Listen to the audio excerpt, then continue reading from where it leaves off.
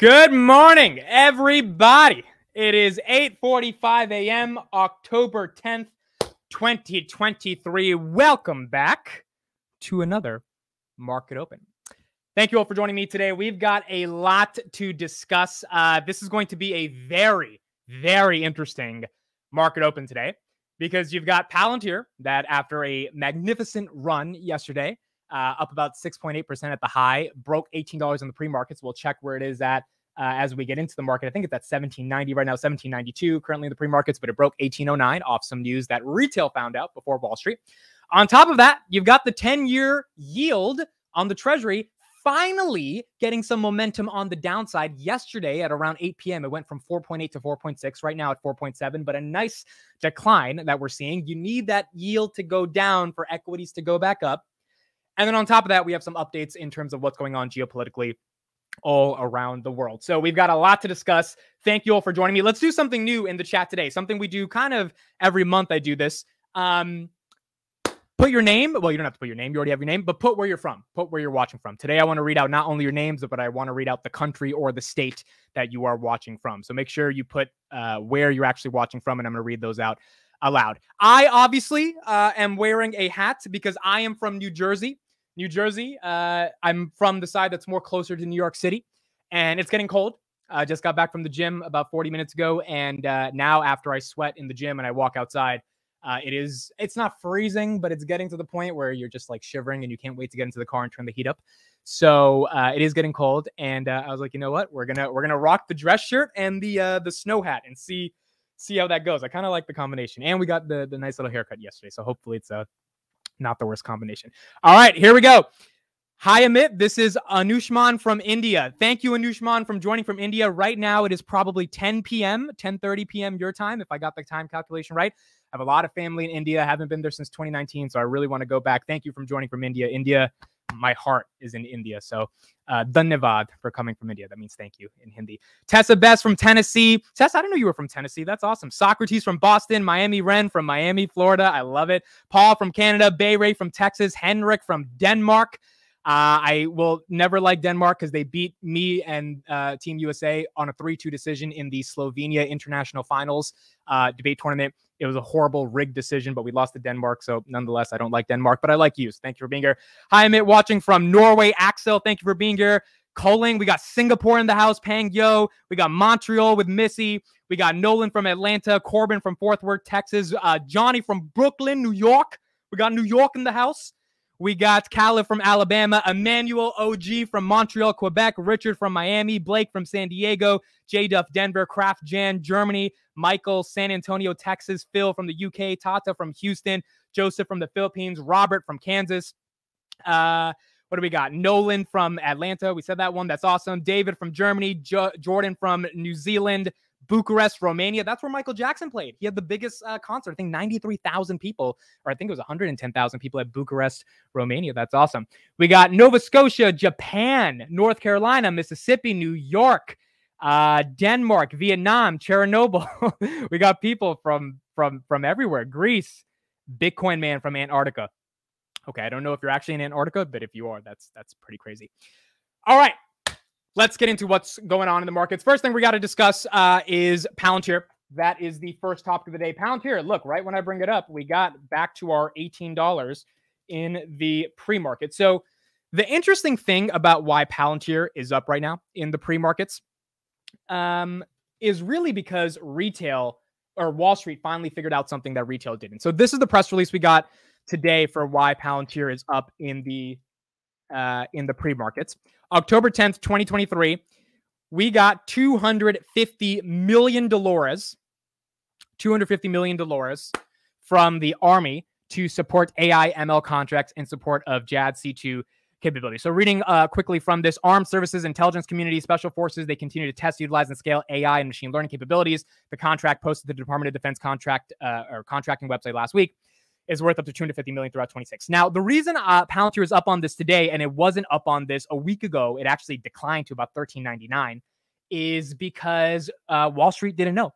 Wall Street, until they get an update from Bloomberg Terminal, because they have nothing else better to do other than stare at Bloomberg Terminal, is not going to know about the news that breaks. Retail figured this out pretty quickly. I mean, this contract was posted last Wednesday, I think, or last Tuesday. And within 2 seconds, we had tweets in the Palantir community all about it.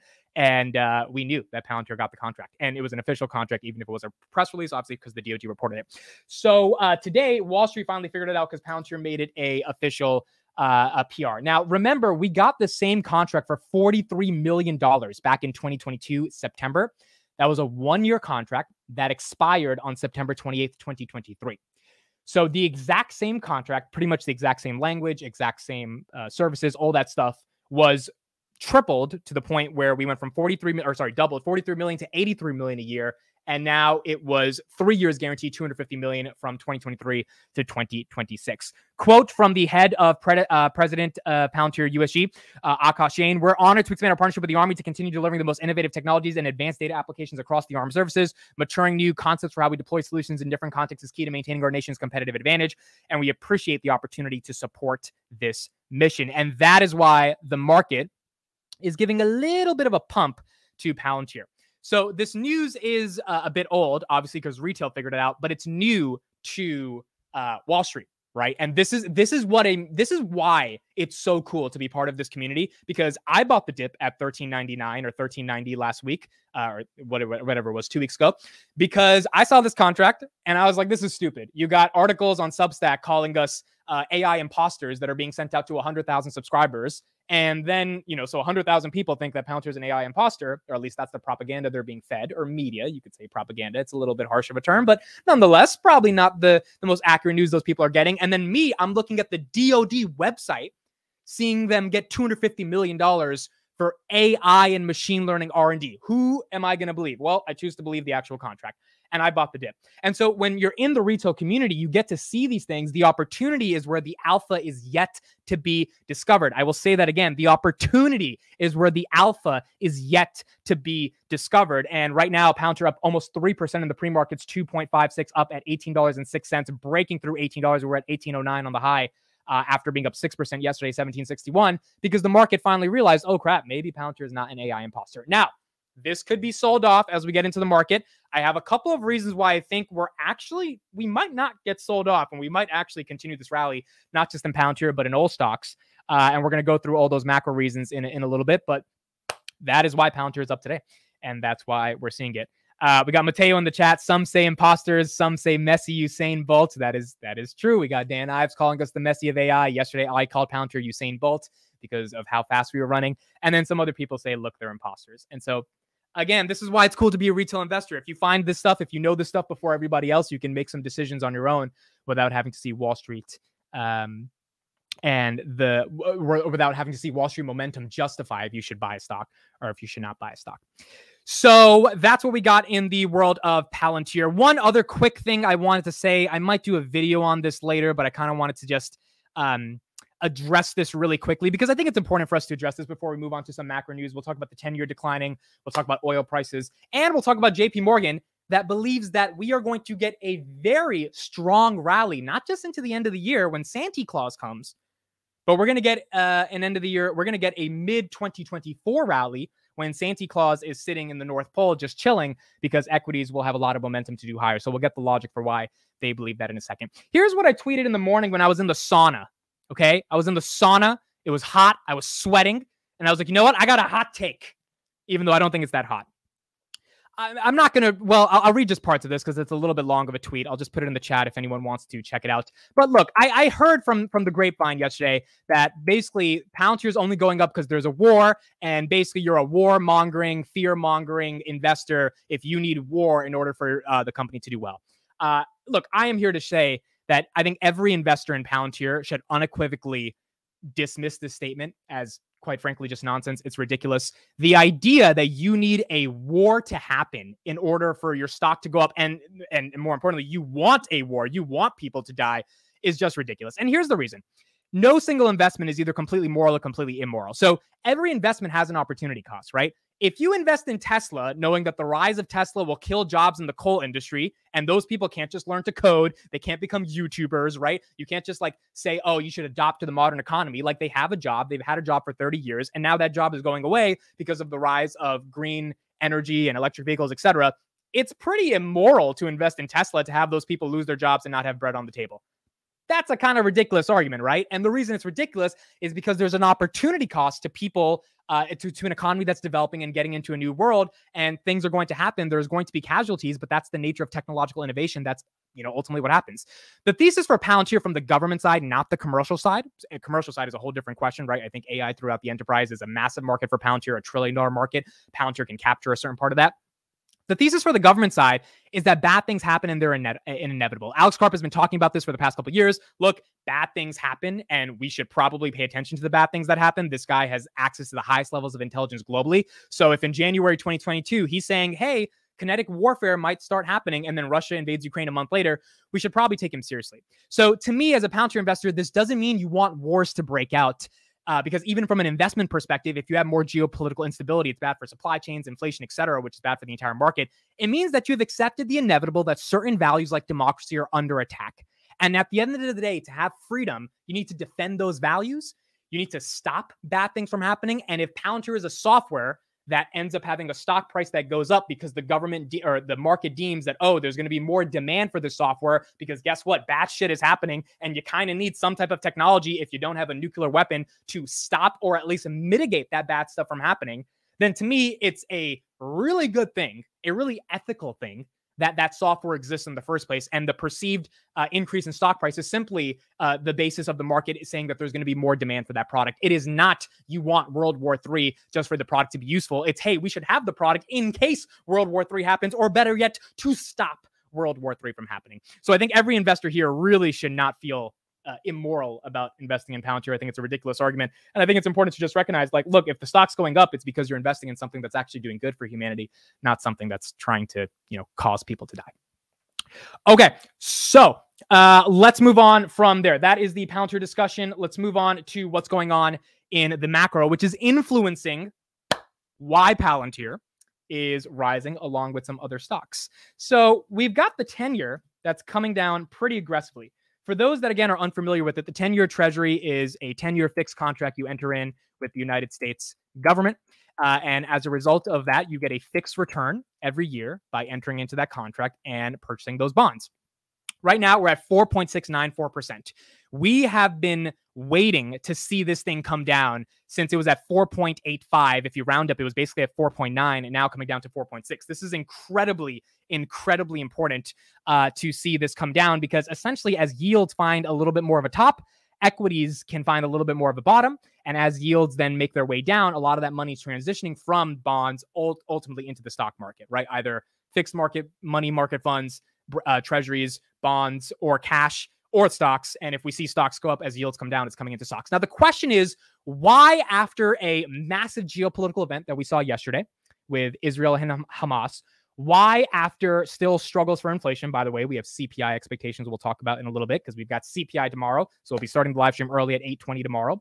Why after still 10-year being at 4.69, which is not good, right? It's not as bad as 4.9, but at 4.69, it's still not good. Why are equities starting to find a little bit of a bottom? It might be because honestly, the market thinks we're oversold. And it's that simple. At the end of the day, we had a 10% correction from 460 to 420. We hit the 200-day moving average.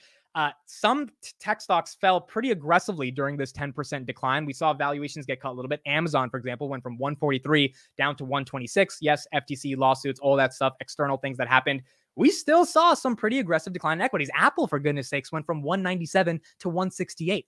At some level, you've got to ask yourself, the 5.5 trillion that's sitting on the sidelines, are they going to come out and play with the big boys? Or are they going to stay in their little money market funds and get 5% that's going to be eaten away by inflation? Like at some level, you're going to have to ask yourself if you want to take a risk. And America is known for taking risks. That's why we have one of the best stock markets in the world. That's why we have all this liquidity, because investors take risks on innovative companies. And I believe it's getting to the point where the market's realizing, wait a second, why are we not taking a risk at Amazon at 126? Why are we not buying the S&P 500 at 4,200 with a lot of things pointing towards the downward side when it comes to things like yields on bonds and inflation? If that's the case, then we're going to see some momentum in equities, and that might end up leading to an end of year rally. And that end of year rally might be pretty effective for stocks. Another piece of macro news I want to talk about is CPI expectations. So we will be live at 8:20 tomorrow. Tomorrow's CPI, I want to say is going to be really important, but I kind of feel like it's going to be a nothing burger. And the reason I think it's going to feel like a nothing burger is because the last CPI was really important, and that ended up being a nothing burger. We inched up towards 3.7, so not the best. Expectations for a headline are to take down to 3.6. So this is where we see CPI expectations. It would increase about 0.3% month over month, and core CPI also 0.3% month over month. Remember, the core is what the government, and more specifically the Fed, cares about than anything else. And we've seen a nice decline in core last month. CPI year over year 3.6 versus 3.7. Look, if we tick down 0.1%, I don't know if the Fed is going to really change their mind. Either they're going to raise rates because they think we want to be higher for longer, or they're going to recognize all the stuff that's going across the world, like terrorist attacks, and maybe they're going to chill on the raising of rates. Maybe they'll realize Bank of America has hundreds of billions of dollars of losses, or at least all the banks in the United States combined. I think Bank of America has like tens of billions of losses on their loan portfolio, and maybe raising is not going to be the best thing in the world for some of these banks. So if the Fed really wants to destroy the economy, then 3.6 versus 3.7 is not going to matter. Obviously, if we come in at 3.4, 3.5, that would be phenomenal. The reason why that's likely not going to happen is because gas prices for the far majority of September were at $95. Currently, we're at 87.66, right? So not bad at all. Being at 87.66, we're down from that 95. We are in the past 5 days down 3%. It went up from 84 to 87. We're down a little bit today. So it's good seeing gas come down. But because gas was pretty high in September, we're likely going to see it have a major impact on CPI. I am most curious when it comes to CPI, how much rent inflation is coming down and how much housing inflation, meaning the supply of housing entering into the market, might be bringing down overall prices. Because if you go on Zillow, it looks like we're in one of the biggest housing bubbles of all time with some of these housing prices. And the fact that they're actually being sold, it's not just like numbers on a screen. Like you list a house for 1 million, even though it's worth 700,000 and you'll get 5 offers instantly. Like it kind of feels like a bubble. So it's going to be interesting to kind of see where it comes down from there, and what we see tomorrow. You're an hour ahead of Central. Yeah. So I'll be 8:20 Eastern, 7:20 Central, 5:20 Pacific. And then all the people that are international, we had a lot of international people that put their location in the chat from Singapore, Greece, Melbourne, Australia, Japan. I don't know all your time zones. I'm sorry about that. I should memorize all the different time zones so I could just spit them out. But 8:20 a.m. Eastern, we will be live to discuss CPI. And the crazy thing is American CPI affects the entire market, which is just like wild that everyone around the world needs to pay attention to the American market. You know what would suck? Living in the West Coast. I like living in the West Coast is awesome, but if I had to wake up at 6:20 a.m., no, I do the market. I would have to wake up at like 4:45 a.m. to do the same market open, or 5:45, which means I would have to wake up at like 2 a.m. to go to the gym. I'm happy I'm on the East Coast. That would just not be the best. 2 + 2 GMT for Sweden and Finland. All right, so we got a lot of countries that are depending on tomorrow's CPI. All right, let's transition to JP Morgan. JP Morgan has come out and they are saying, look, we expect equities to reach a new high middle of next year, which is really interesting. Some of the logic for what we're seeing. Let's have them talk a little bit and let's see if you guys agree or disagree with what they say. Alessandro Refrancinci, I probably butchered that, is from Italy. You have such an Italian name, Alessandro Refrancis. I'm saying this so wrong, but it sounds Italian. So you are definitely from Italy. All right, here we go. JP Morgan, equities will reach higher next year. This is not going to be something that's continued. Why is the volume so low? Okay, here we go. There you go. Or is it just too hard to figure out? So you put it in the too tough pile. Well, I think it is really tough to anticipate where this is going, but I think history also gives us a pretty clear roadmap on geopolitics and the impact on markets. Typically, you do get a quick knee-jerk reaction, but markets quickly tend to pivot back towards fundamentals. And so I think that while there'll be an eye on what's going on in the Middle East, particularly if, as Marianne said, there's some contagion in the oil markets, I think the focus is going to shift back to the Fed. It's going to shift to earnings that are coming up this season. And I think that our view is that the earnings outlook looks good. We think we bottomed out last quarter. We begin to reaccelerate, and the fundamental story is a good one, which is supportive of stocks.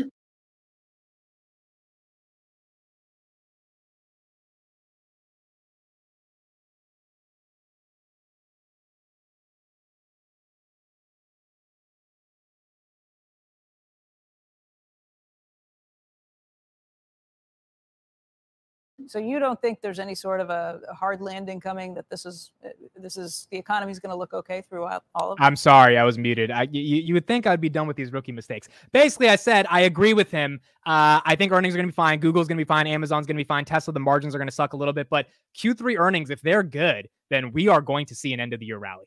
I'm sorry for these rookie mistakes. I got to get better at that. We think we're going to get a soft landing. We think growth next year is going to slow, but not to the point where we see a major recession. And we think that that's going to take the pressure off of inflation, take the pressure off of the Fed, and ultimately be a good thing for equity markets. We think we make new highs by the middle of next year, driven largely by earnings growth, not by valuations, although the sell-off recently has given us a little bit more of a cushion on the valuation side as well. Marianne, you agree with that? I actually do. And I think what we're not talking enough about is if you look at the ISM manufacturing data, it's actually improving. Now, we're not above 50, but it looks like manufacturing has actually bottomed. That's a good point, because if manufacturing is bottomed, then a lot of these supply chain bottlenecks are going to clear up, and we're going to have a lot more supply to meet demand, which means we'll stabilize when it comes to inflation. Inventories are low. They're going to have to be rebuilt, and prices paid are actually falling. So it's really a positive mix now, we think, in manufacturing. We think that's going to help boost earnings. And even when we look at margins, we still think that companies can actually improve their margins. So we do see a better outlook for earnings next year. Again, as long as, crude oil doesn't spike higher and stay higher, we think the outlook for the market remains very robust. And I would agree that we can reach new highs next year in the markets. All right, Stephen, if you think that's the case, where are you telling people to put money? I guess you think that this pullback is an opportunity. Yeah, we've been saying that. We think this pullback is an opportunity. So 4,200, they think is an opportunity. They think margins are going to increase, and they're advising their clients to put money. The reason I want to show this is because I know like a lot of these big banks flip-flop all the time, right? They say one thing, say another. But these are some of the head guys at JP Morgan investing their clients that have millions and millions of dollars buy equities. This is the time. This is a pullback. Well, this is an opportunity. Will they be right? We'll see. But these are what the big guys are deciding to do. Remain focused on the U.S. We like the story within industrials, where we think that there's a lot of longer-term policy support for the industrial story. We're also talking about taking a look at equal-weighted S&P exposure in mid-cap names. We know that a lot of the rally this year has been driven by the Magnificent Seven. We think that there is a catch-up trade more broadly across the market, so we're moving down the capitalization spectrum a little bit. Not all the way down to small cap, because higher rates have a bigger impact there. Sure. But we do like the mid cap story. So and that makes a lot of sense. For small caps, higher rates are still bad, right? The cost of capital is still increasing, so it's going to be harder to grow. But for mid caps and large cap tech, I mean, his argument doesn't really make it. His argument makes a lot of sense there. The technology story, you think that's been overplayed to this point, just with the Magnificent Seven, what's happened with AI? I don't think it's been overplayed, and I think there's certainly a long-term story there. But I think that what we're looking for is a little bit of a rotation in terms of market leadership, away from the concentrated leadership of the mega cap tech story to some of the broader parts of the market. And Marianne, how do you play this? If you're a strategist, what are you telling investors right now? Where's the best place? And would you keep any money in cash right now, or you would deploy pretty heavily?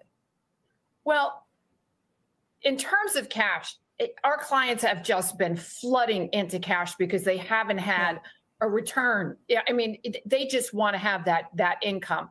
I'm not even sure I could stop them if I recommended not to go to cash, to be quite honest with you. It's been such a strong inflow. But to us, technology is the leadership of the market. If you're going to continue to have this secular bull market, you need to continue to have the leadership in tech. And amazingly, tech is still outperforming on a relative basis in this decline. So that tells us technology is going to continue to lead us out of this. So I think that's actually a really interesting point, right? A couple things. And this is why I like some of these segments on CNBC, because these are real people that actually have, clients that have, high net worth, and they could be wrong. A lot of times they are wrong, but then you at least get to analyze what they're saying on the ground. These are, guys like Tom Lee that literally talk to hundreds of clients a week. Their argument is, okay, so you guys are getting a lot of money, a lot of, risk-free returns from cash, 5%, 4.9%, whatever it may be. You can put your money in Robinhood, get 4.9%, right? Which is pretty easy. All I have to do is dump it into Robinhood. They give me some interest. So you're flooding your money market funds or your Robinhood accounts, your SoFi, high yield savings, whatever, with cash. But technology has still done well over the past quarter. It's likely bottomed out. Margins are increasing. AI is still a growth factor. And at the end of the day, for any market rally to have momentum, remember, without the Magnificent Seven, S&P would be trading at 16 times price to earnings, not around 21. Tech is going to have to lead the way. So if you're investing in the market, you're essentially investing in tech right now, right? I mean, you are like, if you're buying the S&P 500, you are buying tech. And if you're buying tech, if you are bullish on tech or bullish on what can be tech over the next few years, then 5% might end up being a pretty crappy return, given Google's up 55%, Nvidia's up 200%, Amazon's up 40%, Microsoft is up 35%, Meta is up 70%. You know, yeah, it's not done too bad. And so at the end of the day, I think their argument for why investing in tech makes sense and why equities can go higher, along with the fact that if inflation is coming down and interest rates don't have to go higher, then we're probably going to see a rally, quite frankly. Now, anything could happen, right? I think their biggest risk is oil capitulates above $100 a barrel. They mentioned if oil gets above $100 a barrel, Brent decides to, you know, just you raise the price to 100, then at $100, if that stays there for a long time, equities are going to have some downside momentum. But we're stuck in this 87 range, 84 range. If we can get back down to the 81, 82, we might be setting up for a really nice end of year rally. And then the question simply becomes, which stocks go up? Thank you, 640 people, for being here. If you are just joining, the top headline we had today is that Palantir is up in the pre-markets currently. And the reason Palantir is up in the pre-markets is because we got a $250 million contract for 3 years, $83.3 million per year for the next 3 years for AI and machine learning R&D around armed services, intelligence community, special forces, combat commands, etc., from the Department of Defense. Now, if you are a retail investor or you are part of the retail community, you would have known about this contract 2 weeks ago when we found out about the news on X. And I made a video on YouTube. A lot of people made videos about this, but you would have seen the news. And this is where it's so cool to be a retail investor. Palantir right now, let me bring up the chart, is at $18.10, up 2.78% in the pre-market after being up 6.02% yesterday. A lot of people bought the dip when it went to $13.90 2 weeks ago on the news. A day after it went to $13.90 when we got the $250 million deal. And it's just incredible to see, you know, this is actually September 26th, so almost 14 days ago. Yeah, so about 2 weeks. I will say this again. I said this earlier in the stream, but the opportunity is the discovery of stocks where the opportunity is when there is no discovery of the alpha.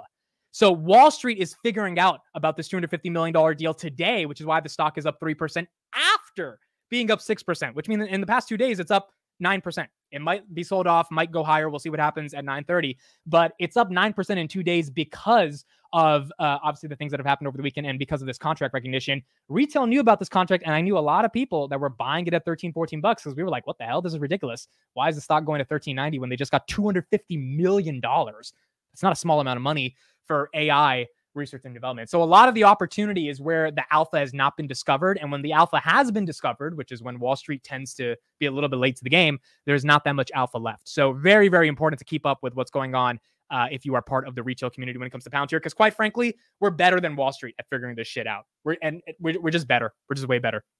And as a result of that, we get to figure this stuff out a little bit sooner and report on it and hopefully get a little bit of upside from there.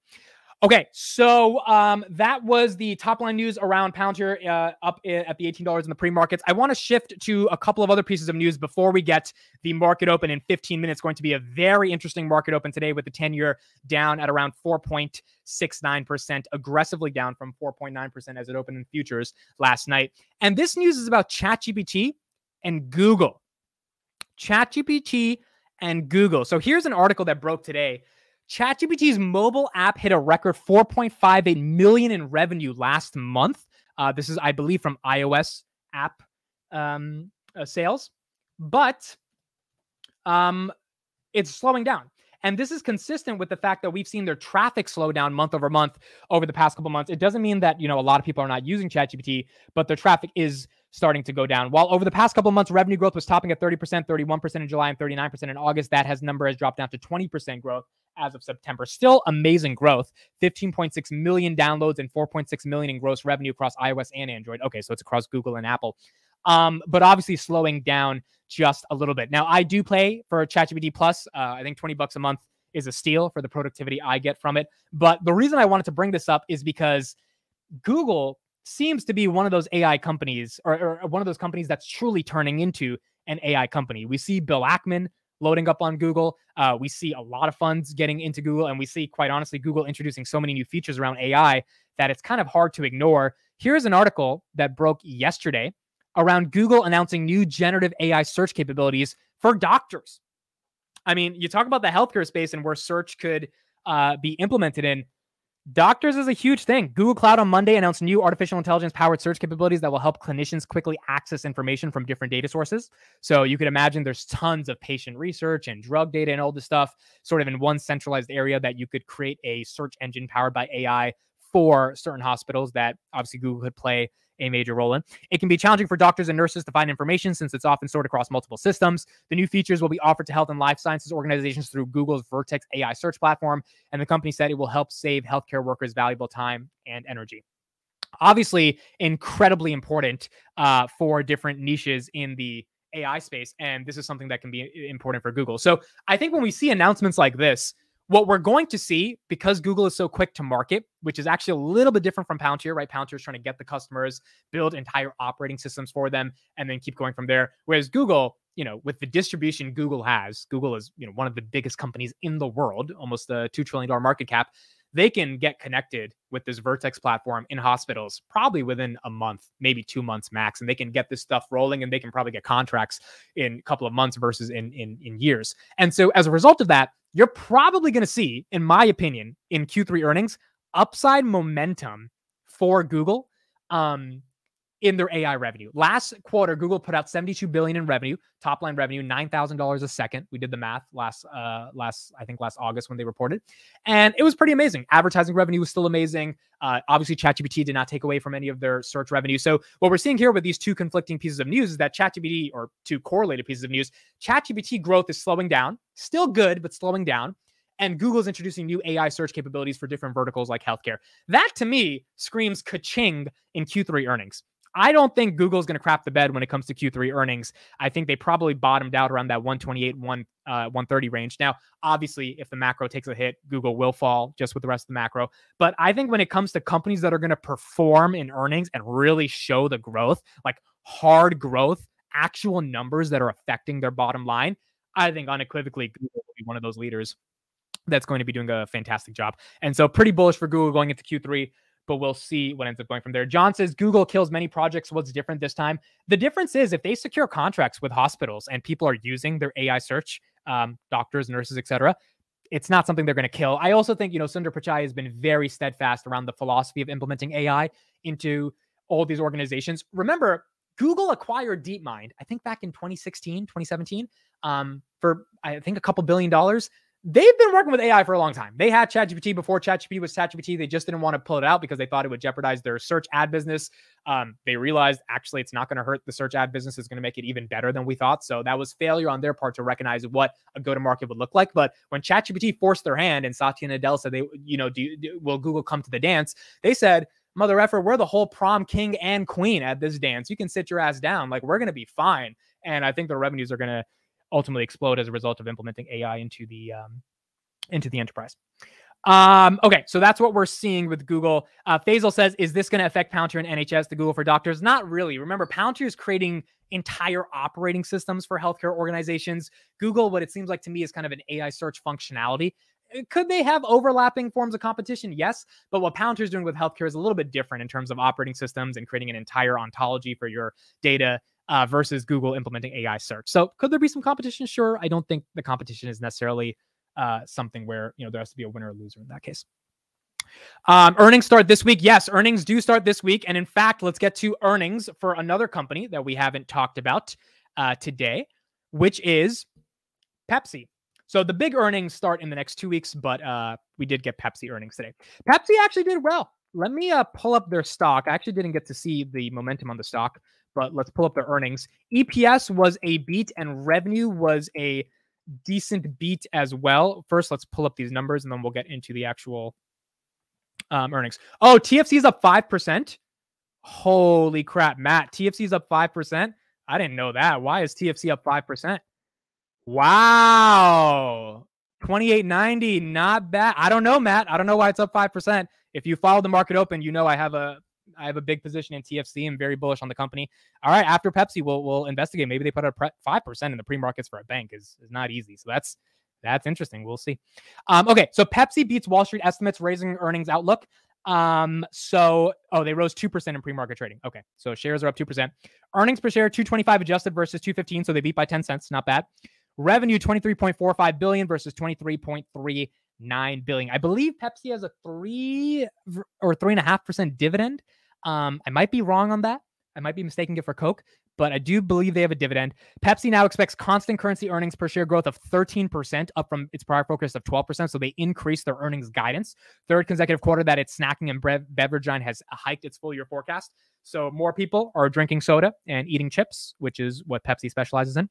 Pepsi reported third quarter net income attributable to the company of $3.09 billion or $2.24 a share, up from $2.7 billion. A pretty nice beat. Net sales rose 6.7% to $23.45 billion. Company's organic revenue, which excludes acquisitions, climbed 8.8% in the quarter. This is not bad. It's a consumer staple. It is good for the consumer. People are buying, drinks. People are not poor enough. The economy is not bad enough where you can't buy a Pepsi.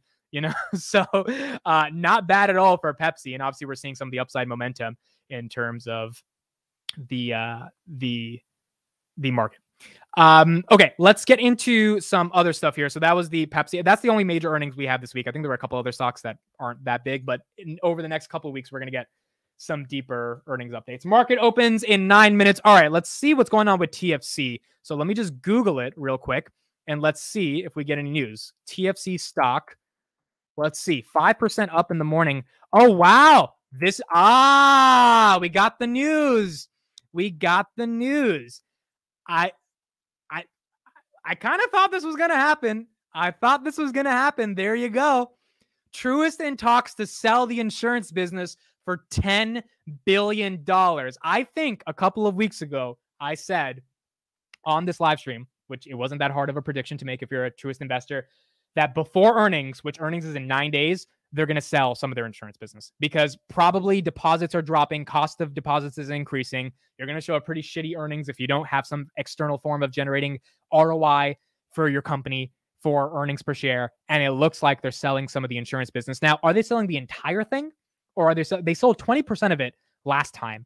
So Truist is in talks to sell its unit to a private equity firm, Stern Point, for about $10 billion. They offloaded about $5 billion of their student loan portfolio last quarter as well. Stone Point early this year bought 20% of the business that is now negotiating to acquire 80%. 80% of the business for $10 billion. Not bad at all, man. That's $10 billion coming into the company. And look, this is why I am bullish on Truist because regional banks are suffering. I would not, quite frankly, recommend anyone to invest in the regional banks if you have to ask me, because it's a very dicey situation with interest rates. If they come down, the regionals will be fine and all banks will be fine. If interest rates don't come down, inflation ticks up, regionals are going to have a very hard time over the next 2 years. Truist is not just regional, it's a super regional, 7th largest bank in the United States. 600 or 450 billion or something in deposits, 600 billion deposits, and 55% of their depositors are small businesses. So the idea that there would be a run on the bank, like where are those mom and pop shops going to go? They're not going to go to JP Morgan and they're definitely not going to go to SoFi. So the idea that there would be a bank run kind of didn't make sense. Truist is trading at COVID levels. And then on top of that, they have an insurance business they can sell. And if you can offload some of that insurance business, you can weather the storm until J-Powell decides to lower rates and kind of maintain some of that upwards momentum. So not bad at all. Not bad at all for Truist. Awesome, awesome stuff for Truist. And we'll see how the market reacts to it a little bit later as we get into it.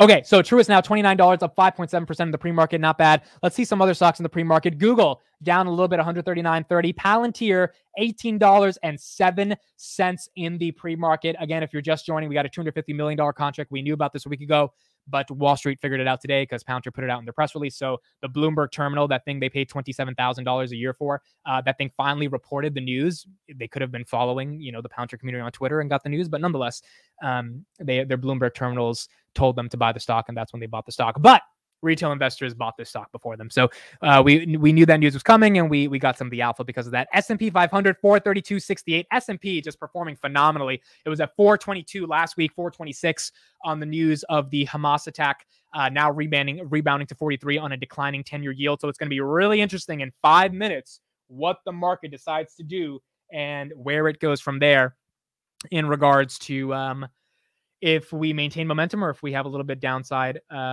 pressure. 58.07 on PayPal. Let's go to SoFi. SoFi also is doing really good in the pre-markets. Yeah, look at that. SoFi 8.25, breaking through that $8 barrier. We were stuck at 7, which really sucked for SoFi, even 7.30. I did indeed buy the dip. I think I bought 50 shares in my Roth IRA at 7.40, and I bought 15 call debit spreads at 85 cents a contract. Now those contracts are worth about $1. So I think I decently bought the dip on SoFi over the past couple of weeks at $7. Decently is relative to my portfolio size. Let me know in the chat if you bought SoFi. PayPal is officially, I did the math last night, a $10,000 position in my portfolio. So that may be pennies for some of you. It's a lot for me, but $10,000 officially, a combination of leaps and shares within my Roth IRA is in PayPal. Let's get PayPal up, man. They got another $2 billion to do in buybacks. Transaction margins have to go up. The Apple Pay collaboration was good. Class action lawsuit is nonsense. Alex Chris, let's give him a couple quarters. Let's see what he can do. In general, if the market tends to do well over the next couple months, I think fintech is going to rally with the market. I don't think there's a reason fintech should necessarily stay out of the rally. Even if it's not, as gigantic as tech or AI, fintech should do well. And if that's the case, then hopefully PayPal should have some momentum on it. And we'll see a little bit of upside on PayPal. Rivian is up this morning. Tessa says, I was buying SoFi again in the 7s. VIX oil and 10-year-old down after this weekend. Makes sense, I guess. Yeah, the other thing is a quick little update, 4 minutes into the market open. The attacks in Israel, they are escalating in terms of Israel's counteroffensive, but there has been some stabilization. So let me share this headline real quick just before we get into the market open.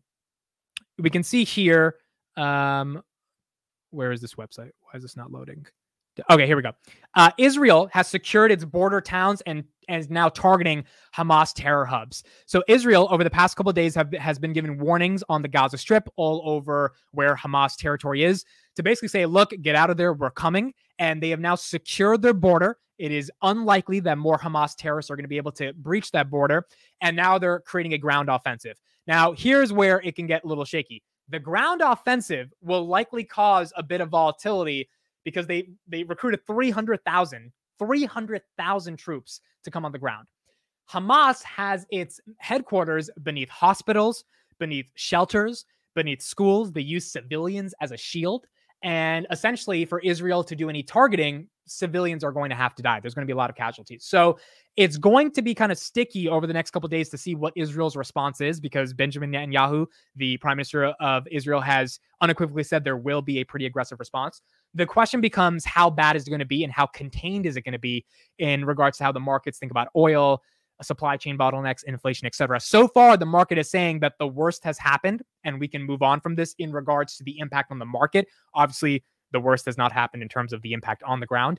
And so it'll be interesting to see kind of how the market maintains momentum. But that's also why we're seeing some rally, because if the markets think that, nothing that dramatic is going to happen, then we will have a little bit more momentum on the upside. Truist stock, $29.31, up 6.87% on the day. Not bad. Obviously, you guys know I got a big position in this one. I've been buying the dip. I've been buying.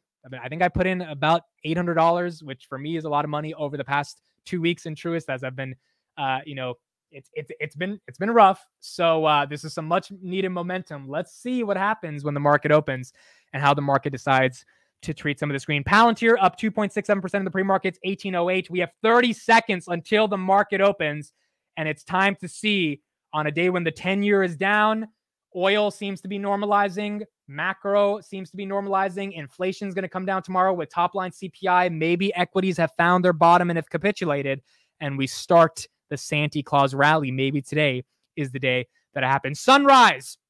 Good morning, everyone from Southern California. I love that your name is Sunrise and you're saying good morning from Southern California as the sun is rising.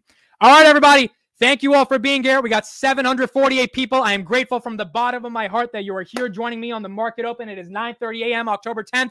The stock market is now open.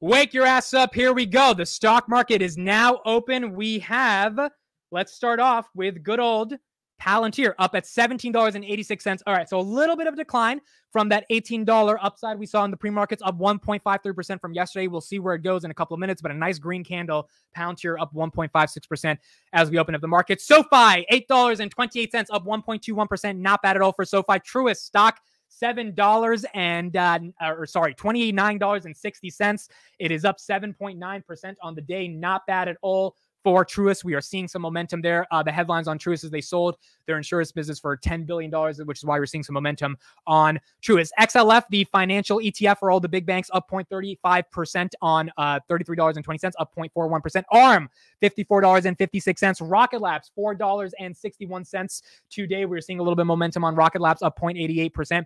American Airlines, up 1.39%. And United, up 1.63%. The airlines took a bit of a nosedive yesterday, down 5%. So airlines did not do good yesterday after the geopolitical problems with Hamas and Israel broke out. They are recovering a little bit. Palantir at $17.80, up 1.18%. Google down a little bit, 139.40, down 0.05%. Raytheon and Lockheed Martin continuing their gains. Lockheed now up 1.29%, and Raytheon up 0.33%. So the market's still giving a little bit of a premium to defense contractors. S&P 500 at 432. We are up at 0.15%. NVIDIA, 454. This stock was at 412 last week. And quite frankly, it kind of felt like the sky was falling when we saw NVIDIA go down to 412, because NVIDIA is synonymous with AI. So if NVIDIA declines, a lot of these AI stocks are going to decline, especially if the market thinks demand for chips are declining. So NVIDIA normalizing at 454, not bad at all. Still down from 515 on the earnings pop. So if you bought on the earnings, you're down a little bit, but 453, not bad at all for NVIDIA. Amazon at 128, relatively flat, starting up the market open. ARK Innovation, 39.57. DNA, Ginkgo Bioworks, $1.74. I think ARK bought like 100,000 shares yesterday of this one. Rivian, after doing a $1.5 billion convertible note last week, is and it was down 26%, is recovering a little bit. Rivian now at $19.22. Up 2.3%. NASDAQ, 13,500. Not bad, up 17 points. It was at 13,100 last week, so we're seeing a nice little recovery on the NASDAQ. Tesla, basically flat, 259. Automotive margins, I think, are what the market is scared about. They have earnings in 8 days. We'll be covering that live on the channel, so Tesla earnings will be very interesting. The market has taken the bad news. The market has taken the price cuts. The market has taken the delivery forecast misses and still given momentum to Tesla stock. So maybe the market's at the point where they can digest the bad news and just buy the stock because they believe in the growth story. They believe in the Adam Jonas brother band thesis that it can reach $550 with Dojo and all that stuff. Maybe it does happen, and maybe the market's ready to look past that. Or maybe it's taken a beating on earnings. We're going to find out in 8 days. Ford, $12.13. There is a little bit of momentum on the auto worker strike. We'll probably do a segment on that in a little bit. They're coming to negotiations. Nothing final. Nothing, definitely not as final as Netflix and Disney and the Actors Union. But we're probably going to see some type of deal. I would say within the next month, it's probably going to happen. Hopefully before the next potential government shutdown. Microsoft at 330, Verizon at 31, Bank of America 26.78, Bank of America recovering a little bit from its 52-week low. Snowflake 163, Enphase at 120, not bad. Enphase was at 112 last week, so recovering a bit there. And Novix $10.33, Google 138.75, Snapchat 869, Elf Beauty $100, Dutch Bros 24.77, Disney. Look at that. Disney was at 79 a couple days ago. Disney right now at 84.88.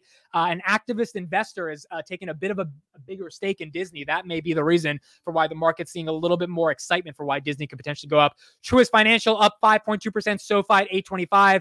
And let's go to Palantir 1776. All right. So Palantir normalizing a bit from yesterday. Obviously, the pre-market got to the highs of $18.10, has been sold off. Now it's $17.70, up 0.48%. Look, if you're a Palantir shareholder, you can't complain. $18 was awesome, the pre-markets, but still $17.70 is not bad at all for Palantir, coming off of that $15 range that Palantir was stuck at for a while. So not bad at all for Palantir, showing some momentum at $17.76. Overall, we got a green market. We got a green market, folks. We definitely got a green market. And the market's deciding to give some of these stocks a little bit more momentum.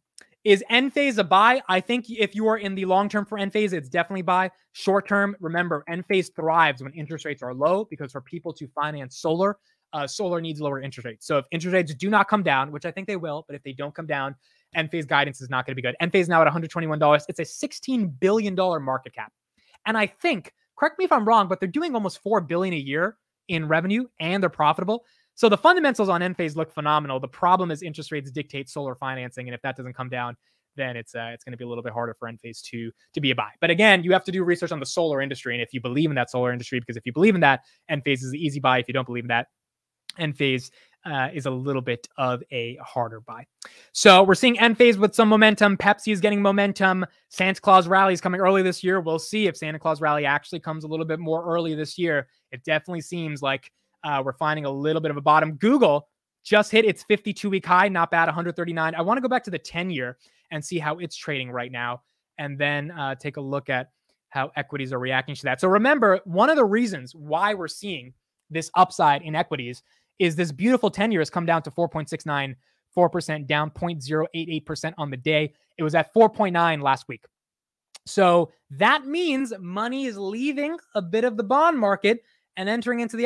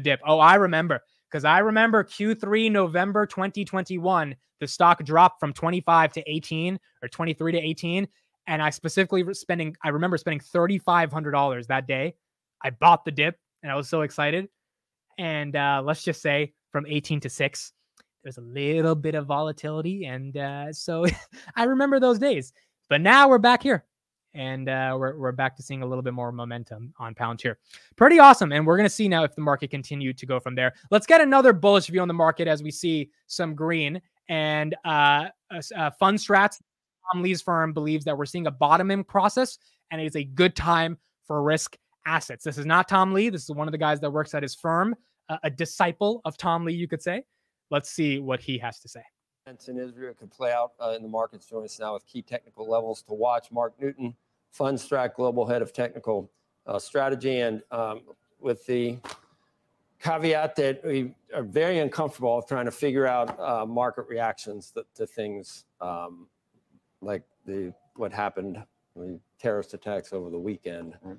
But typically, you are able to look back at other incidents and come to some type of conclusion about what market participants can expect. What is that? Dude, Joe could have said that question in literally 5 seconds. This is the one thing I hate about this guy. Like, I love him sometimes, but that question did not take. We're in 36 seconds into the video, bro. It could have taken 5 seconds to ask the question. Goodness gracious. In terms of what you're seeing now, and I guess it depends on what happens from here and whether the war broadens. Yeah, thanks, Joe. So as horrible as a lot of these events are and potentially could ramp up, my thinking is it is still right to be optimistic. History has shown us that, during times of military conflict, that market volatility historically has been pretty short-lived. It tends to ramp up fear at a time when people are already very pessimistic heading into the notorious bear killer month of October. So, longer-term technicals really have not shown all that much deterioration thanks to technology. And if anything, that pessimism combined with, seasonal tailwinds heading into Q4 make me pretty optimistic that we're, in a bottoming process and it should be a good time for risk assets. So it's works in a lot of different settings. It's the economy, stupid. Bill Clinton said that. He was right. And it's the economy for what determines what happens with the market. Right. Unfortunately, it's a Fed that determines what happens with the economy. So the real, I don't know, the key point, the key leverages of what moves things, probably the Fed still. Well, or yes. inflation, or the reaction to inflation. It's increasingly becoming consensus that the Fed is likely done or might have Completely. one more hike. Yeah, maybe one more. Usually when that happens, you see interest rates start to peak and pull back, which likely is going to start to fuel growth in technology. Tech has already been a very good sector, but if you look at the economy, it's been it's a very unusual post-COVID world where you have a combination of the housing market where people are not selling their 3% mortgages to buy one at 8%. And you also have a labor force that's still quite unusual in the supply-demand imbalance. So the combination of those, in my view, will postpone any sort of recession regardless of the 525, 550 basis points of hikes that we've seen over the last 18 months. So the last couple of points. I will let him finish, but ladies and gentlemen, Palantir is at $18.18, up 3% for the day. Of inflation are going to, a lot of people think are going to be much stickier than, we made we made quick progress. It's going to be more difficult from here. And is the Fed bound and determined to get to 2? Yeah, my thinking is that crude oil is certainly something we all ought to be concentrating on, obviously, with the geopolitical labor conflict. markets, labor markets, wage gains. It's all sticky, isn't it? Well, a lot of the inflation has fallen nearly in half over the last 12 months. Certainly, it is at a level where it's not at the Fed's goal, but at the same time, a lot of this stuff, in my view, and I'm no economist, but it ought to figure itself out on its own. Technically speaking, regardless of interest rates having risen, economic data has come in a lot better in recent weeks. So, the Fed is at a tough spot, but at the same time, we do see other evidence of. Right. So have we done enough consolidating? All right. So, his point is pretty much echoing what Tom Lee said in regards to oil needs to remain down. We heard from 2 analysts today. Oil needs to remain down in order for us to have momentum. So oil below 100 is good for the markets. Yields will come down. And as a result of that, we're going to have a little bit of capitulation in stocks. What we're seeing right now in the equity markets, I love saying equity markets versus stocks. I seem so much more official. I seem like a true macroeconomist. What we're seeing in the equity markets today versus stocks is some upside momentum. So Palantir hit 1821. Immediately got sold off. So people definitely took their profits right there at $18.21. That was enough for the algorithms to take some profits.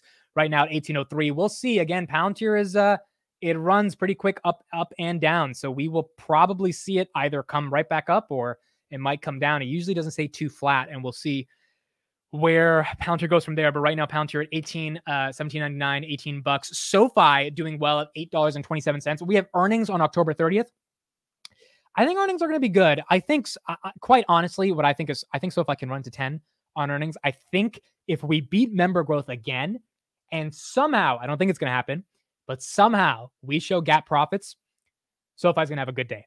But the gap profits thing is going to be hard to imagine. So I'm not raising my expectations for that. Even member growth, 584,000. I don't know if we beat that, man. That's going to be really tough. As long as we can come in line with numbers and maybe just inch a little higher in certain metrics, Galileo can show some growth.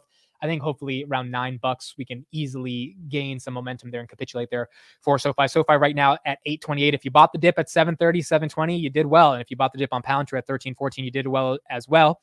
Truist now up 5.3%. Big news for them today. Sold their insurance business for $10 billion to Stone Group, which is a private equity firm. That's why Truist is getting some momentum here. Probably going to be really good for their Q3 earnings and show momentum. On top of that, they are cutting $750 million worth of costs over the next year or the next 3 years. So hopefully investors are pleased with their earnings, even if deposits decrease a little bit, because as soon as the Fed lowers interest rates, SoFi's 11-year low might go a little bit higher, right? Maybe we don't have to be at the 11-year low anymore when it comes to Truist, and they show some momentum. Palantir now dropping off a little bit to $17.86. Google's down a little bit, $139.28. Tesla is up. Tesla, my Esla, $263.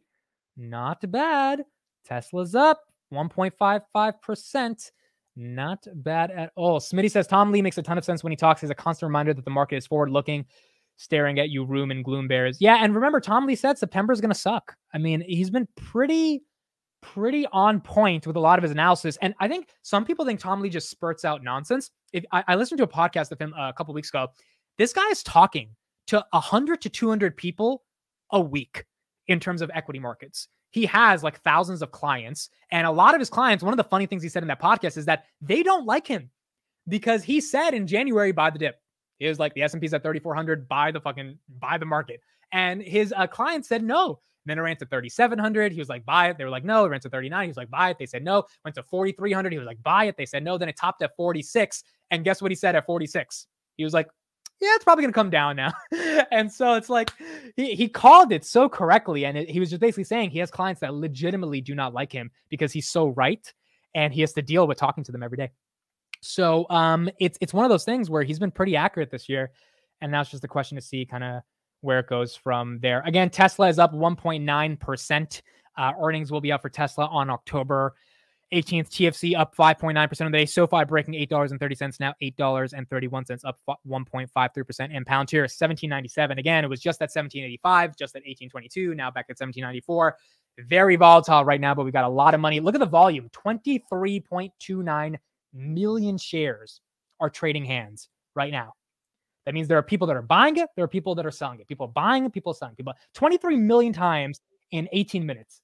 It's just insane to constantly remember that there's that much liquidity and money flowing into the stock right now. So we're seeing momentum there. Austin says, Amit, I'm here. The person with the key didn't show up to the office till 40 minutes after. Isn't that great? Isn't that awesome? The person with the key didn't show up, so you get to get paid for just waiting outside the office because it's not your fault. It's like when the teacher is stuck at lunch and doesn't open up the classroom in high school, and you're waiting to get into the class and the teacher's not there. You're like, well, I guess I can't go to class today because the teacher's not there. So instead you stay with the market open. That's the right way to do it. That's absolutely the right way to do it. Micro says, when the NHS deal is finally published, Palantir is going to explode. That's another interesting key factor. The NHS deal is really important because the NHS deal isn't even announced officially. Now, granted, I think there might be a world in which it's priced in because we saw Palantir go up about 3% the day the Bloomberg article came out. That's when we went from 1490 to 1560. So it might be priced in, might not. We'll see. But in general, that deal hasn't been announced. And because it hasn't been announced yet, when it does get announced, we might see even more momentum, or it might be a sell the news event. We're ultimately going to have to see kind of how it plays out from there. But we will definitely see some momentum either to the upside or downside when it comes to that NHS deal. Okay, if you are just joining, the reason Palantir is up today, $250 million contract from the DOD. We knew about it last week. Retail did, which is why we were able to get the alpha before the alpha happened because we saw this coming. Wall Street today giving it more momentum after a momentous day yesterday because they finally got the article update in their Bloomberg terminal. And so they were able to see that Palantir actually is a real AI company. And we're getting a little bit of a momentum. 10-year treasuries are down in terms of the yield. Pepsi earnings were pretty amazing today. I mean, they increased their guidance by about 1% going into next year and already had a 12% Earnings guidance increased it by 13%. Macro is doing well. Equities might have capitulated, and that's why we're seeing a bit of momentum here. Jesse says, I sold Palantir at 7 because of insider sales. Look, I don't blame you for feeling bad that insiders are selling. Therefore, you kind of think it's a reason to sell. I just think the more I spend time in the equity markets, insiders selling is like, it's kind of like they sell, right? Like Tim Cook sold $40 million of stock last week and Apple's up like 2%, right? It's like, it's kind of just something that happens. I mean, there are days when you should worry about when insiders are selling, and it's an obvious, like, if he's selling, we should probably sell. I mean, think of NVIDIA. Palantir now at $17.95. NVIDIA CEO Jensen Huang hasn't bought in 3 years and sold over $100 million of stock over the past 2 months, and the stock's still at $450. So, I mean, I think he was selling at $470s, $480s. So yeah, maybe it's down from where he sold, but I mean, the stock, $100 million sale is nothing to be scoffed at, and the stock is not, at $300. So I think at the end of the day, insiders are going to have to take their profits. I mean, they've been at the company for 30 years. They're the reason why shareholders have any gains. And it's just something you kind of have to deal with. And I expect Palantir shareholders or insiders to take their profits as well. It's just a question of when they're taking their profits, right? And you kind of got to look at your own due diligence and realize that sometimes they're just selling because they had to make a down payment on a house. It's not because they lost faith in the overall company. Palantir right now it's $17.96. If it's an early stage company selling, it is sketchy 100%. That's another thing you have to factor in as well. Is it a company that's kind of pumping and dumping? Is it a GameStop, AMC company selling, or it's a more established company like Google or Apple selling a little bit more? Erwin says also have to factor in sales with SBC. That's another big thing. Stock-based compensation. Sometimes you got that stock-based compensation you got to sell. Look at Palantir running right back like Usain Bolt to $18.07, now $18.01. Incredibly volatile today between that $17.80, $18.10 range. A lot of buying and selling going back and forth for where we see. Alexander Kang says he has 50,853 shares of Palantir. That's pretty awesome. 50,000 shares. Goodness gracious. That's incredible. Well, if Palantir ever gets to that $100, $200 range, you are going to be set for life. That's pretty amazing. Crossroads says you can take Palantir profits or you can take Alex Karp profit. Crossroads made the joke about Palantir becoming GAAP profitable, and then they'll officially be a SPY company. Get it? SPY, S&P 500 company. And I was like, I wish I had thought of that joke, because that joke, if I thought of that joke, I would have been the happiest guy in the world. But I didn't think of that joke. Crossroads did. And I was like, that's just such a good joke. SPY company. So there you go. You're seeing a little bit of momentum right there on Palantir in that 1792 range. Let's move on to a couple of other bits of pieces of news, some headlines I thought were interesting, and then we'll move further. Now, this headline, I don't know if this signals that we're at a top, because it definitely feels like we are so back, if you're familiar with that term. An eyewear company is raising $75 million. Now, look, the last time I saw a glasses company raise this much money was Warby Parker. I think that company went public. I don't know how their stock is doing, but I don't think it's doing well. I am very skeptical when any hardware company that has nothing to do with defense tech or, AI is raising hundreds of millions of dollars. Like, that's just, the margins on these glasses cannot be that amazing, right? Like, I just, I'm very skeptical when I see this stuff.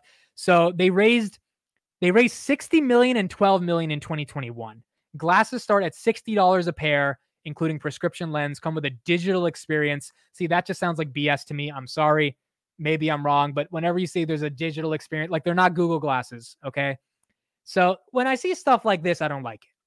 Now, they do say the company saw revenue grow 24x between 2020 and 2023. That's amazing revenue growth. However, I still don't like hardware companies, direct to consumer, raising this much money. It's always a little iffy for me. I don't care if the revenue growth is amazing. E-commerce companies raising that much money, like, these are tech valuations when you're raising $75 million.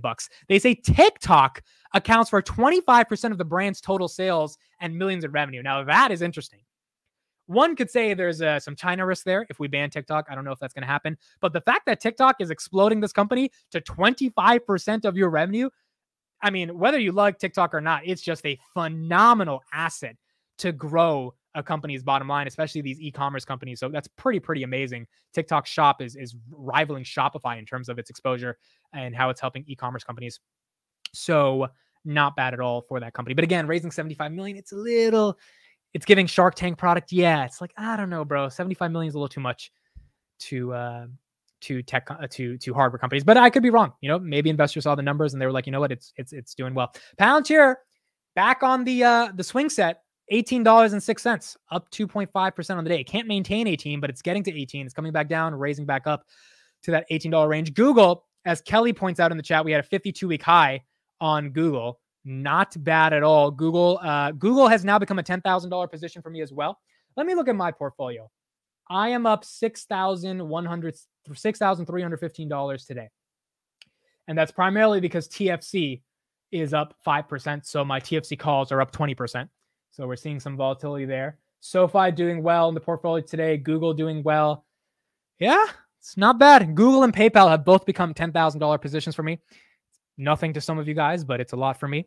And they are doing well. Palantir, $18.02. S&P 500, look at that. Up 0.3 cents, 0.23% at $433. Amazon is up at 129. Where's Disney? We saw Disney hit 84. Is it at 85 yet? Disney 4 basically at 84, kind of flat right now. Palantir back below 18, and Tesla up 2%, 264. Not bad at all. Not bad at all. There is a lot of momentum happening in the markets. Kelly says it's not rivaling Shop. It works with Shop. Kelly, I think you should do a little bit of research into what's going on to TikTok Shop, because a lot of people don't know this. What's going on TikTok Shop is they're cutting out the middleman. Yes, they do work with Shopify, just like YouTube works with Shopify. But now you can sell your own products on TikTok. And what they're doing is creating this affiliate structure where anyone on the platform, a regular creator, can become an affiliate and make content for your shop that allows people to buy from TikTok itself. And the numbers I'm seeing on some of these e-commerce stores, because what is the downside to Shopify, in my opinion? There's no traffic. You have to use Facebook ads, you have to use TikTok ads, etc. That's why I've never liked Shopify. Amazing platform, but they don't supply the traffic. TikTok has 2 billion users, so the traffic is there. Shopify right now up 1.76% on the day. So TikTok providing the traffic to all these e-commerce stores that are giving them free traffic, and you don't have to pay for marketing, and which is the most expensive cost for e-commerce companies that are drop shipping. There's a lot of momentum. Probably not beating Shopify, but my goodness, the numbers I'm seeing are just absolutely insane. I mean, there was a product that sold like 370,000 journals a couple days ago. It's just insane numbers because, you know, you have this affiliate and the affiliates get income from that, right? So that's why they're incentivized to do some of these TikToks. So TikTok Shop is doing pretty well. Palantir now teetering between $17.99 and $18 as well. Again, staying in that $18 range for Palantir. All right, here's the clip I wanted to show. We have legendary investor Paul Tudor Jones, who has joined CNBC this morning. Here are his thoughts on what he has to say on what's going on with the markets, geopolitical stuff, all that good stuff. Legendary investor Paul Tudor Jones. Let's give a listen to what he has to say about the markets. Have another important guest at the table this morning. Paul Tudor Jones is here to talk markets, rates, the Fed, and everything happening in the Middle East right now. He's the founder and CIO of Tudor Investments, founder, of course, of the Robinhood Foundation. And it's great to see you here, especially at a moment where we're all trying to make sense of a lot of senseless things. But let's start with Israel in terms of thinking about the geopolitical implications of this, but also how you think it's going to long-term and short-term affect markets. Well, I think Israel, obviously it's a huge tragedy, but you have to put it in a larger geopolitical context, which is we now have possibly 3 theaters where we're going to have geopolitical challenges. We've got the Middle East and Israel, obviously the Ukraine and Russia, and then at some point down the road, Taiwan and China. So it's a really, I would say certainly since I was born, it might be the most threatening and challenging geopolitical environment that I've ever seen, because you have 4 nuclear powers, 3 of whom are led by sociopaths, and that would be China, Russia, and North Korea. Obviously, those leaders have zero accountability, responsibility to anyone but themselves, and they have not an ounce of humanity in their bones, because they regularly disappear both their friends and their enemies. And then the 4th, Iran, is led by someone who thinks God is talking to him and has avowedly said that they want to remove from this earth a nation state with probably the most brilliant people ever assembled within a national boundary. So it's a really challenging environment. If you think about it too much, I want my lucky color to be invisible, right? It's a very threatening time. So that is also happening at the same time. The United States is probably in its weakest fiscal position since certainly World War II, with debt to GDP at 122%. So it's a really tough time for, I think, the moral voice of the world. Certainly been the leader since World War II. It's a really difficult time.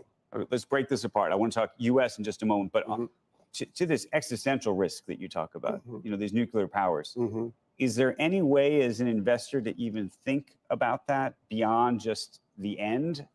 Meaning, do you say to yourself, I need to, dare I say, hedge myself against these risks, or do you say that these risks are just what they are, and so I have to keep going? I think it's an interesting question, right? Do you buy defense stocks to hedge? I'm interested to see what he has to say. We become inured to headline risk. If you think about the market's reaction to what happened over the weekend, it was a linear response, right? It was risk off, but it wasn't anything that possibly recognizes just how dangerous this could be. So, and I think that's because we've gotten exhausted with headline risk. It doesn't mean that we can't have a nonlinear reaction to markets down the road if something bad happens. So it doesn't mean that. It means that I think at this point in time, we're just probably incorrectly exhausted by This was seeing pretty this. bad, though. Like, what, when you say something bad happens, what would that have to be? Something that happens domestically? Well, I mean, if you think about, again, what happened, where this really gets bad is obviously if Iran and Israel get in direct conflict. That's when it really gets bad, because then you've got the ability to have kind of a First World War cascade when everyone gets involved. Obviously, the big question now is, was Hamas a proxy for Iran like Hezbollah is, or was it simply an ally? And there's big different responses that come from which one of those is ultimately determined by Israel. So yeah, if from a personal standpoint, would I be investing in risk assets now in stocks until I saw what the resolution was with Israel and Iran? You know, Israel's going to respond in some way, shape, or form. The determination of whether Iran was actually responsible is enormous, because again, it has the possibility to really escalate into something terrible. Now, it's very interesting. He says this, Palantir ripping higher at $18.20. I have a couple of thoughts on what he said, and I would love to know what you guys think in the comments. Palantir breaking into a new intraday high at $18.24, baby. Okay, so what he said, basically he said, look, the world is becoming a more scarier place, and it's harder to invest because you're seeing all these headlines, and these headlines make you kind of scared, right? And it kind of, it determines how you should choose to invest in a lot of these companies and kind of how you should be thinking of allocating capital. The problem is, I think the market is unemotional. And what I mean by that is all of us as human beings, I would highly recommend everyone, you don't have to be a fan of the guy, but if you saw Ben Shapiro's podcast yesterday, you can disagree with him. I don't agree with him on everything, but yesterday he did a podcast just showcasing, this is the first time I watched an entire show, some horrific videos of what Hamas is doing in Israel, right? You see that stuff, and as a human being, you can't help but cry. You're just like, this is the worst atrocity you could ever imagine happening to you or a family member. I mean, it's just absolutely horrible. And then you look at the market and it's up. And I think it's really important to separate your human emotions from the fact that the market is just the machine that allocates capital where it thinks it can get a return. So if Palantir is going to be a software that's in demand because of what's going on in Israel and Hamas, then the market's going to give it momentum because the market just wants a return. And sometimes it's harder to extract the unemotional side of investing from the fact that this is purely business, quite literally, in the context of the market. But that's what it is. Interest rates go up, the market says, screw it, we don't want stocks, we're going to sell them off. Interest rates go down, the market, like, you know, it's something I think that it takes to mature as an investor. Now, what he's speaking about, this long-term trajectory about existential risks to the entire world in terms of World War III, etc. I'm just a little bit more optimistic than him. I am definitely pessimistic in the short term that there will be more global conflicts, but I'm more optimistic long-term that Western values will win, primarily because of companies like Palantir. And as a result of that, you know, that's why I remain optimistic that stocks in the long term will do well, because if stocks don't do well, America's not going to do well. And I'd rather bet on America at the end of the day. So, you know, that's kind of my investing logic for how I think of what he's saying. Pangyo Tyan says, I'm sorry if I said your name wrong, Pang. Can Palantir break 20? Maybe. 20 is going to be tough. 20 would put it at a $42 billion market cap. Right now it's at 39.1 billion. Actually, I think it would be like 44 billion. Maybe. We'll see if the momentum continues. It definitely can. We've seen it happen before. Hit a high of 2024 in June, or no, just July. Maybe it was August. It was like late July, early August. So we'll see. Let me show you guys the chart real quick, because I was looking at it this morning of Palantir after earnings. And let me bring up one bear case for Palantir that I think is important to discuss as well. And it primarily has to do with what happened in earnings, right? So I think this is actually important to discuss. So here's Palantir stock, right? Let's go to the 6-month view. So here we are, August 1st, 1999. I think we hit a high of $20.24, right? Now, they had earnings on August 7th. We were $17.99 on August 7th, and I think we got to $18.30 after hours. That's when we announced the $1 billion share buyback. We announced really bad revenue growth, right? The earnings wasn't good, but the market rallied. And then from that day on August 7th, we proceeded within 10 days to hit 14.15. So we went from 17.99 to 14.15. And then we got down in September 26th to 13.96. So we went from 17.99 all the way down to 13.96. And we kind of capitulated, as you can see, from August 17th till October 4th, between 14 and 16, quite frankly. I mean, it's really stuck in that we hit 13 a couple times, but high 1390s. Now we're back at 1820. So now here's the issue. Here's the kind of the bear case in terms of the stock. If there is too much upside built into the company on earnings day, and Palantir reports a pretty lackluster earnings, they don't have a share buyback to bail them out. AIP growth, even if they announce a lot of customers, that I don't think the market's going to bail them out on that. If they announce 557 million in revenue, which is, I think, 14-15% year-over-year growth, it might be sold off, right? I don't know what announcement they can make that can bake in even more premium than what we're seeing right now at $18.16. And I'm only saying that because we saw exactly this same price. I mean, look at it. Friday, August 4th, 1820, pretty much where we are right now. And we got the decline after earnings because earnings just didn't live up to the hype.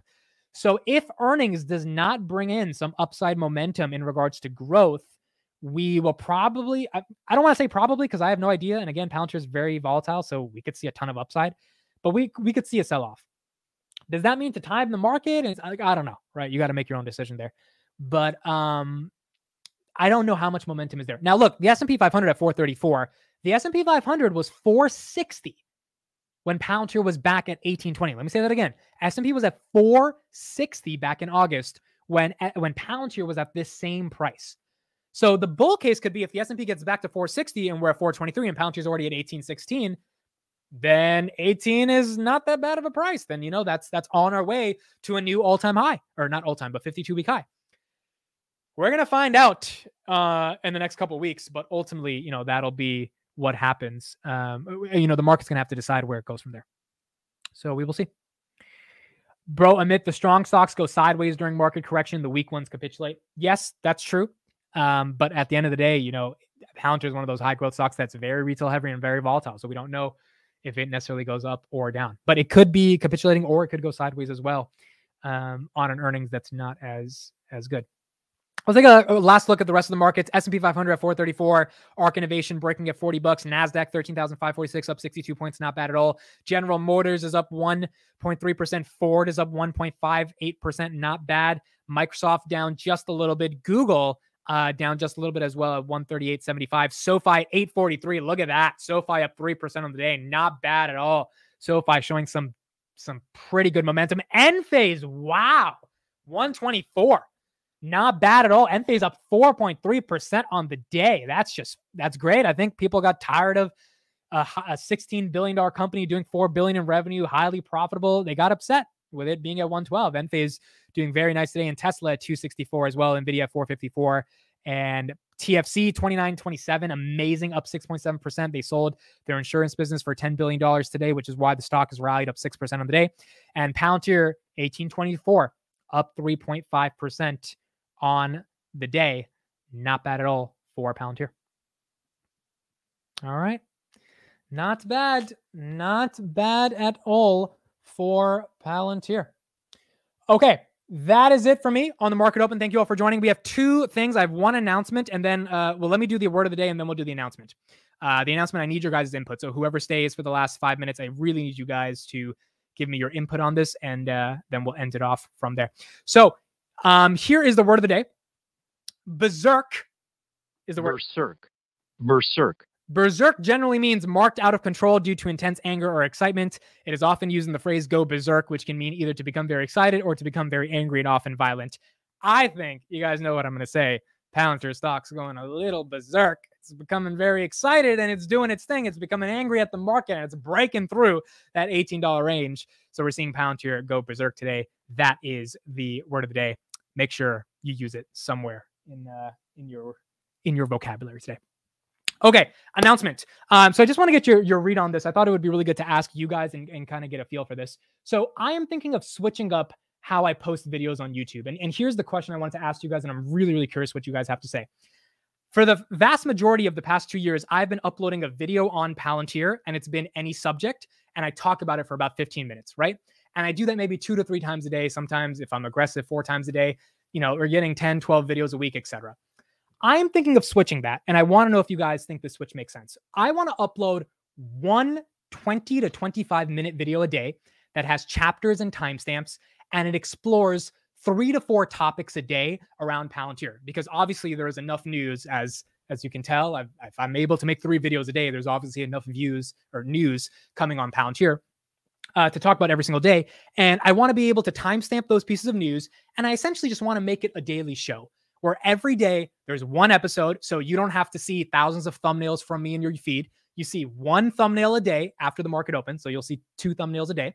And you can choose whether you want to engage in those 20 to 25 minutes of me discussing everything there is to know that day about Palantir, whether it's contract updates, funds that are buying, philosophical analysis, new interviews of CARP. I think if I can just put all of that into like 3 5-minute segments and have one 15-minute video, I think that one video not only would do better from a views perspective, because you don't have like 17,000 clips flying into your feed that I know some people get annoyed by, but you just have one video. So does that make sense? And more importantly, would you watch it? I'm not expecting everyone to watch every day. I get it. You guys are busy. You can't spend that much time with me. I know, you guys have girlfriends, even though many people have been commenting that they're spending more time with me than their girlfriends, which is how it should be. Okay. That's like how things need to be. I also had some girls commenting they're spending more time with me than their boyfriends. And look, that's just a constant theme that has been happening throughout my entire life. I can't really stop that. But nonetheless, would you click on that relatively every day? Would you engage in that every day? With that one 20-minute show, even if it's on in the background with chapters and timestamps of different segments, be way better than 3 videos a day on a different topic? Let me put that as a poll in the chat, because I am actually really curious about this. I think it'll make my life easier. And like yesterday's video, quite frankly, talking as a YouTuber, it got 10,000 views, right? Which is awesome for me. 10,000 views because obviously Palantir broke $17 and I talked about it for 18 minutes.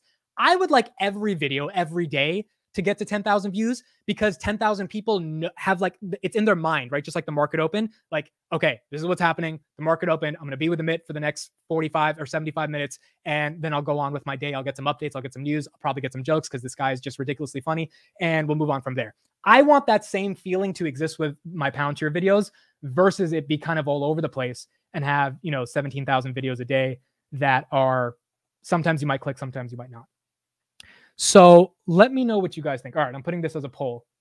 So multiple vids a day or just one on Palantir? Multiple Palantir vids a day or just one on Palantir? Multiple and then one. Let's see what you guys say. Let's see. And by the way, thank you 580 people for still sticking around. I really appreciate it because I really needed input on this. I think I've kind of made up my mind, but I want to know what you guys think. So thank you all for staying till the end and helping me with this. So I may not watch every day due to time constraint, but I would definitely watch every one of them eventually. Okay, makes sense. I just listen while I do homework. Okay, good. See, you're not listening to music, you're listening to stocks. So we got high schoolers getting a broader explanation. It's like your Palantir daily live streams, but in a video format. That is correct. That's what I was thinking. Smitty says that's a smarter play. Tom Brady says this is good. I'm leaning towards one a day. Because then I can make one video. I can really make it good. I can have a bunch of segments and I don't have to make 17 videos about different topics. One video has all the updates. And then every day you can either choose to watch or choose not to watch. But if you do click on a video, you're leaving with 20 minutes of like information versus just me talking for 15 minutes about one subject. You know what I mean? That's what I'm thinking about in the context of this. That's what I think it makes a lot of sense. I put my phone on the pillow next to me so I can wake up next to you. This is the most beautiful comment I have received in my entire life. Thank you, Anthony. Thank you very much. I appreciate it. One